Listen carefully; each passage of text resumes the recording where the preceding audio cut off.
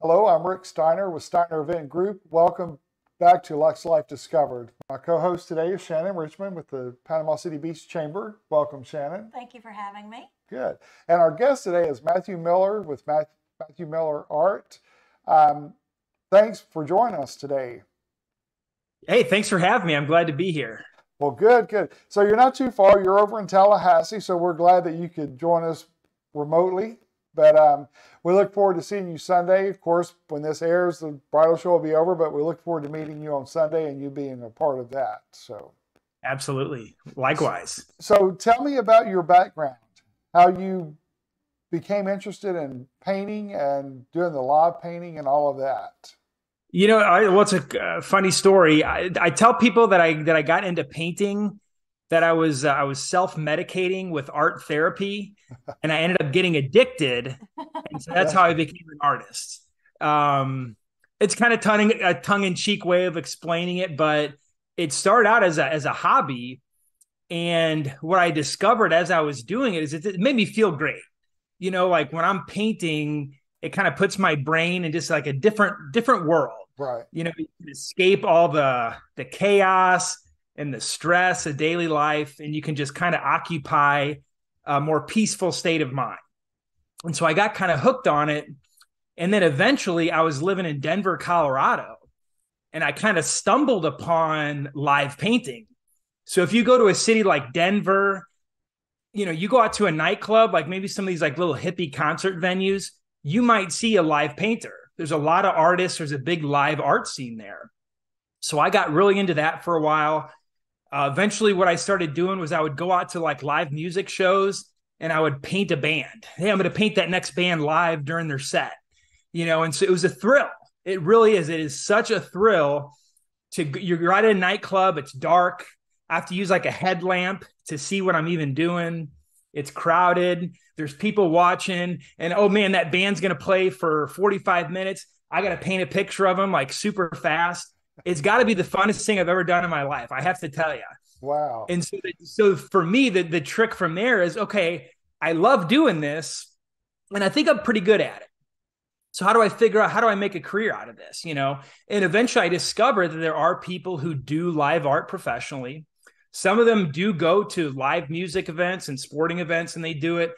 And then there's also weddings, which weddings isn't something that I got into until 2020, later in that year, because a lot of my sports and music and all kinds of other events pretty much got canceled. So I lost a lot of opportunities due to the pandemic, but people were still getting married. So I decided, hey, you know, I should kind of switch up and see if I can get some of these wedding gigs going. And that's kind of what I've been focusing on for the last couple of years, in addition to some of that other stuff too. Yeah. Well, that's interesting because you obviously are good at it, because I don't think I could do it and think it's therapy, because I would be so frustrated. It's like, what the heck is this crap? You know, it wouldn't be anything that I could ever I would have to show anybody. Well, I couldn't do that still. Yeah. Yeah. You know, I mean, it takes time. You have to put in the time to develop the skills and get comfortable doing it. But I think once you do get past that point where you are comfortable doing the activity itself, you can kind of get through that frustration, and then your mind is allowed to calm down and relax and be a little more enjoyed. So when you're doing the live painting, like at an event, and you did something recently or at some point at a baseball game, like, does the adrenaline start pumping when you know when people are watching? Does that? It is. And I think I have a background of sports. You know, I played sports growing up. I played rugby in college. I've done the Ironman triathlons. So these are like very, you know, so I think there's something maybe about my brain where these kind of high intensity situations actually, they help me focus. So I focus more under those situations. But I'll tell you what, if I'm in, you know, I have an art studio in my spare room here. If I'm in there painting, I have trouble focusing because I can, you know, there's no pressure on me. So I can relax, you know, I don't get as focused when I'm in my studio. And so that's really another career move for me personally was, I don't want to get myself stuck in a situation where I'm like a studio artist spending all day painting alone in my studio. That's just not the kind of guy I am. Right. And so it was definitely a conscious move to make sure that, hey, being a professional artist is not easy to do. So if I'm going to do it, if I'm going to put in the work to do it, I want to make sure that I do it my way, and I can do the kind of art that I enjoy. And that's really just being out there in the world, capturing cool things going on. I mean, here's a tip for artists, artists who are looking for new ways. How do I get myself out there? How can I find new ways to earn income and get new followers and fans? Well, here's something I did. I request a media pass at events. So you talk about a baseball game. In a couple of weeks, I'll be at the Florida State baseball game on a Sunday afternoon. How did I get that gig? I requested a media pass because they let journalists and they let photographers get special access to events so that they can record the event, whether in the form of photographs or a written article. But why can't there be original art done on site at these events? So that's my mindset about, I'm always looking at what's going on, what events are coming up, where can I go and capture some stuff live on canvas, and be around people, because that's networking, it's marketing, and it's selling while I'm doing it too. Well, I was going to say, people are so fascinated when they see an artist working, and when they can actually see that you took a blank canvas, and all of a sudden it's like, oh, that's here, that's now. Yeah. Mm-hmm. I can't imagine doing the light painting during a concert. That just blows my mind. It's like I said, it's a lot of fun, and I think that there's the energy of there's the music and the people, and I'm just moving, and so these paintings aren't super hyper realistic, polished depictions of a live band. They're very loose, they're very energetic, and a little bit abstract as well. But I think what makes them interesting is that when you look at them, you're like, yeah, there was a very energetic human being painted this one. I know it, so you can see the energy in these paintings. I was going to say, I've already determined this from just talking to you just now, is that being a rugby player and the way you like to paint with all the pressure, you're a very calm guy at home, right? A very what? A very calm guy at home. I have, I got a very active mind, and sometimes it's tough to quiet it down. And like I said, I think I actually need some sort of challenge or very high pressure scenario to allow me to just, all right, let's dial it in and get focused here.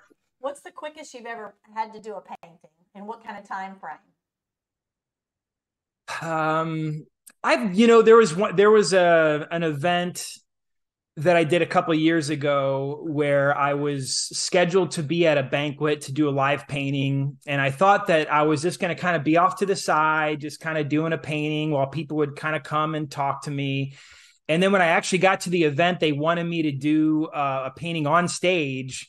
And they're like, yeah, there's going to be a band playing for an hour, and you're going to be over here on the stage, and you're going to do your painting during this band. And I just happened to bring a canvas that was like twice the size of what I was used to. And so I got a double the size canvas, and then they're telling me I'm on stage and I have 1 hour, because 1 hour I don't do a lot of like the speed painting, because some of those people are awesome who can do that. And they'll do like an upside down portrait in 5 minutes. That's not something that I'm doing yet. I would like to build up to that. But anyways, it was an hour painting, and it was really big, a lot of pressure. But I guess so. Those situations, it brings it out of me, because if you told me, hey, you have to do the same painting at home in your studio, I would probably spend 3 weeks dilly-dallying on it because I can. Right. So you finished that painting in an hour? Yeah, well, I ended up touching it up afterwards. Someone Right, who was but just there ended up buying it, and I said, you know what, it needs a little more work, yeah. and that does tend to happen. You know, for example, at a wedding, there's been a couple of wedding that I've done where at the end of the day, I'm like, you know what, I want to take this home and spend a little more time making the bride and groom look a little more accurate, or just kind of clean some things up, and that happens too. Sometimes I don't quite get it done by the time things are over. That's just a sign of a perfectionist, always wanting to Touch it up. fine tune everything. So you, Yeah, it's tough. That's the tough part, is figuring out when it's done. Right, You know, right. sometimes you keep working. Oh man, I had it, and then I lost it because I kept working on it. That's one of the tough. Yeah. So when you're painting and people are talking to you, can you have a conversation while you're still painting? Yeah, I can, you know, sometimes I'll pause, but other times I'm still putting paint on there and talking at the same time. I have done a couple of live paintings over Zoom, actually. I did like a Really? podcast. It was actually a podcast interview, and I actually painted a live portrait of the guy who was interviewing me. So I guess I could have just had my easel Well, here, yeah. and I could be painting you guys right Get it now. real Maybe quick. Yeah, see what you can do in next- 15 minutes. Yeah. I'm working on a little sketch right here on a piece of paper. So cool. But yeah, it's tough. It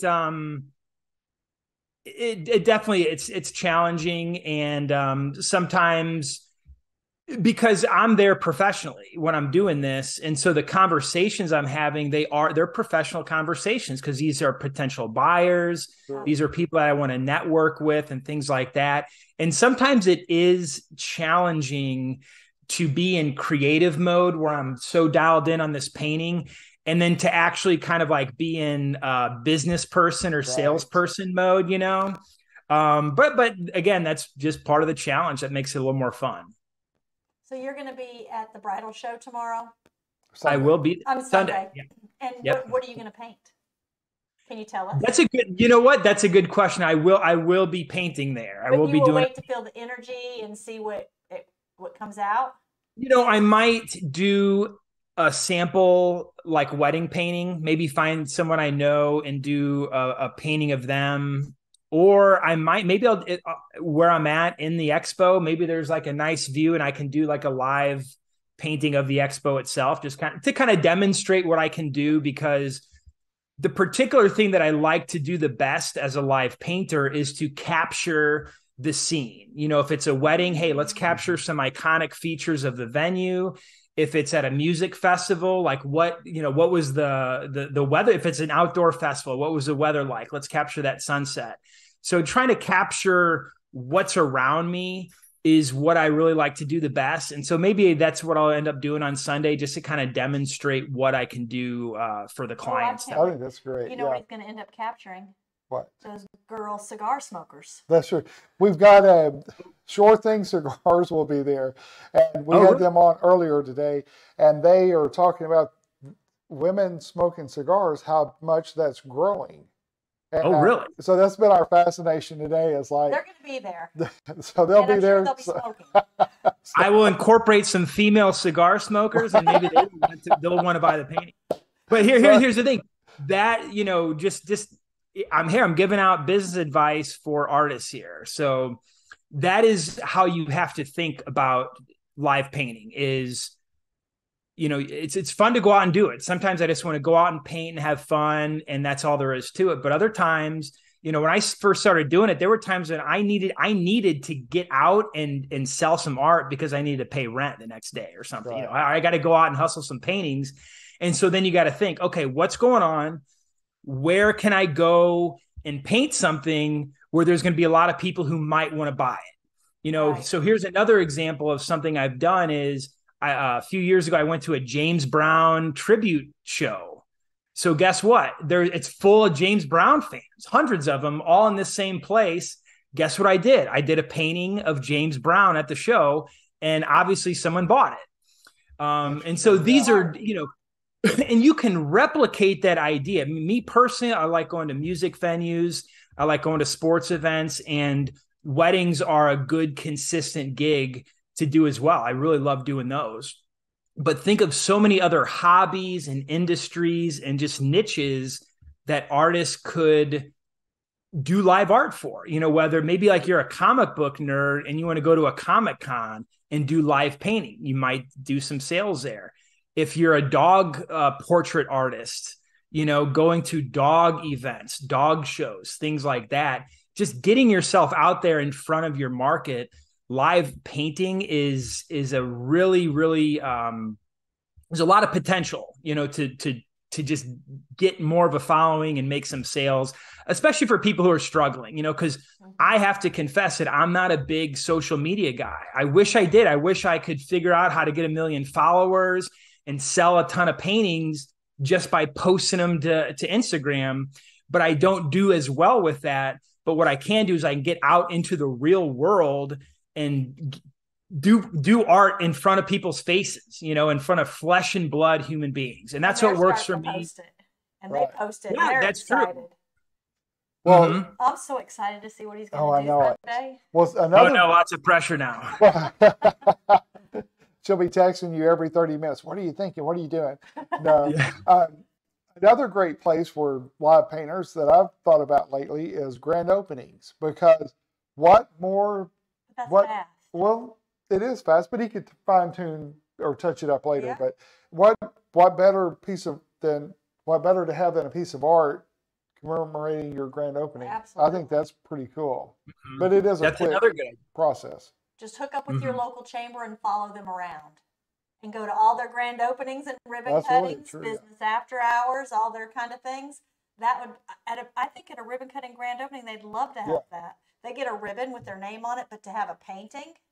Well, it stays in their office. Yeah, it's great. It's a great idea. I have done a grand opening, but I didn't incorporate a ribbon cutting into the painting. But for another one, that's another good idea to pitch out there. So that is a good idea. All right, we're going to send you a bill for that idea. So okay, you'll receive our invoice. We want a royalty, is what we want. For everyone you do, we want 5%. Okay. What about the ideas I'm providing here today? Yeah, it's true. Yeah. I'm so excited. It's going to be great. So I know on Instagram, we have some mutual friends in Northwest Arkansas. So you were in Missouri for a while, right? Yeah, I'm from Missouri, and I ended up living there. I ended up going back there in 2020 until a couple months ago, and I came back to Tallahassee. Okay. So I spent the last couple years in Missouri. All right, I'm going to look real quick while we're... What did you do before you decided this is your world? This is what your passion is? Before you started art, what did you do? I've been a little all over the place. I have a master's degree in philosophy, and I was originally wanted to be a professor. So I was going to get a PhD and be a philosophy professor. But along the way, I kind of got distracted. I guess I'm not really cut out for like the academic career, I guess. So I kind of just started getting distracted. I worked in fitness for a while. And so for a lot of the times that I was an artist, I worked as a fitness coach at Orange Theory. I'm sure you're familiar with Orange Theory Fitness, very popular group fitness. I loved it. It was such a fun job. And I was balancing that with art. And it was actually a really good arrangement, actually. And so I've usually always had another career, another job in addition to art. Because one of the things that I learned was when the pandemic hit, I did lose a lot of my fitness job, kind of got shut down for a while. And so I was relying on doing art full time, I spent way too much time in the studio alone, during that year or so. And it really it wasn't good. So I'm actually perfectly happy really focusing on doing live art on the weekends and having something else going on during the week, and so that's something I'm kind of working on, getting something new to kind of fill in that gap of something to do during the week, a reason to get out of the house and take a shower and go out, leave the house and go be around people. We need that. I think I need that. Yeah. Well, that's true. Well, so what has been your biggest challenge with live painting? What do you think the biggest challenge has been as far as like location, environment, or whatever?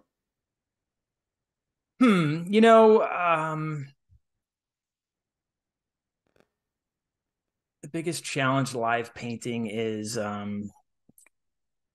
getting in touch with the right people, I think. Okay. Because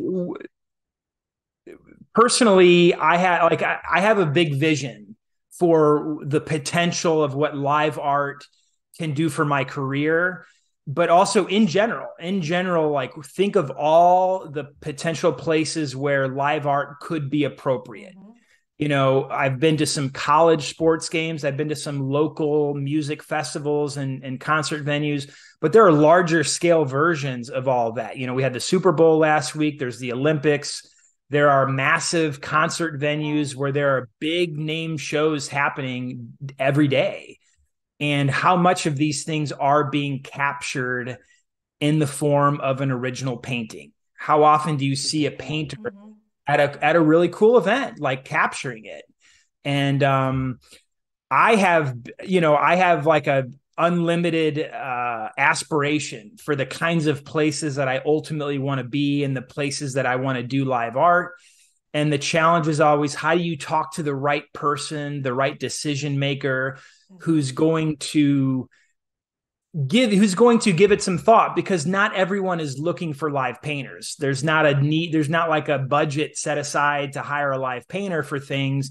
And so you really do need to make sure that you get someone's attention and that they can actually kind of see what you're talking about of what is live art, because not everybody even gets it, you know? And so just sending an email and just having some social media posts and waiting for someone to see your social media posts isn't usually enough. I'm more of a guy who, like, I want to make calls. I want to stop by. If I'm in town, I'm going to go show up and shake your hand and try to talk to the right person that's going to get me access to the places that I want to be to paint. I think your biggest thing is word of mouth. You're out there doing it, and then everybody's going to start talking about it. That's how I would promote you. I'd get you and put you somewhere. Yeah, and I think, you know, I think it's similar to like a stand-up comedian. Yeah. If you're starting out as a stand-up comedian, you kind of have to go out and do your 5 minutes or 10-minute sets for free. You know, you're doing a lot. You're going out, you're doing a lot of free work over and over and over until you get to the point where maybe people start to like you, and then you'll start getting paid gigs and things grow from there. And I think the same thing with me is, you know, especially if I'm in a new city, you know, where I don't have a reputation, hey, I just need to get out there, you know, just go out, show up places, paint, get people to see it. And then eventually people are like, hey, you know, there's that guy. He's always out. Like, that's that same guy. We keep seeing him. You know, he's always at like these places painting and stuff. And then it builds from there. Yeah, I think so. So bucket list of places to do a live painting. Where's your top? Oh man, I want to say these out loud. You know, one thing that I would like to do, like I said, I've been to a couple Florida State games, but I haven't been to a football game. I know football is the big thing. So I would love to be in that stadium this fall at a Florida State football game, preferably on one where like ESPN's going to be there and they can right. on national TV. Be like, look at this. That's one of them. Yeah. And there are, you know, a lot of bands. You know, I love painting bands, and there's some of my all-time favorite bands that I would like to paint. I'm kind of a metalhead, so I listen to a lot of heavy metal music. And there's a few festivals going on this year with some of my favorite bands will be there. And that's something I'm working on behind the scenes, trying to get in touch with the right people from these festivals to see, hey, why wouldn't you want some guy there doing a painting of these headliner bands at your festival? So those are some shorter term, like this year, that I'm kind of these like bigger goals that I'm working on. Well, we do have Gulf Coast Jam here. I was going to say. Coming to I saw that. I did see about that. Maybe we'll have to talk about that. They have a great lineup. We might know the decision makers. Okay. We'll hook you up. We'll talk. Okay. Good deal. Great. Well, now I think that would be a good and that would be awesome. It would be. Mm-hmm. So there's so many opportunities because I've always thought of live painters of being a wedding planner, an event planner, mainly weddings. And then I did think about the grand opening because it's something they can keep and retain and have in their office. But you've taken it to a whole different level that I didn't think of, like with sporting events, concerts, that type thing. You know those fans want that. Oh yeah, yeah. And, hey, I'm not. I wouldn't say that I'm the pioneer. There are, I didn't mention this when I was in Denver. The first few times I ever even did it, it was at a nightclub where there were all these paintings of bands on the walls at this place. All these really energetic, abstract musician paintings. And I realized that these paintings on the wall at this venue were done live by some guys who've been doing it longer than I have. So there are some people who are pioneers in this kind of newer direction of live painting, who are taking it beyond weddings, beyond, corporate parties, and going to big sports events, big music events. So there are a handful of really successful, really accomplished live painters out there.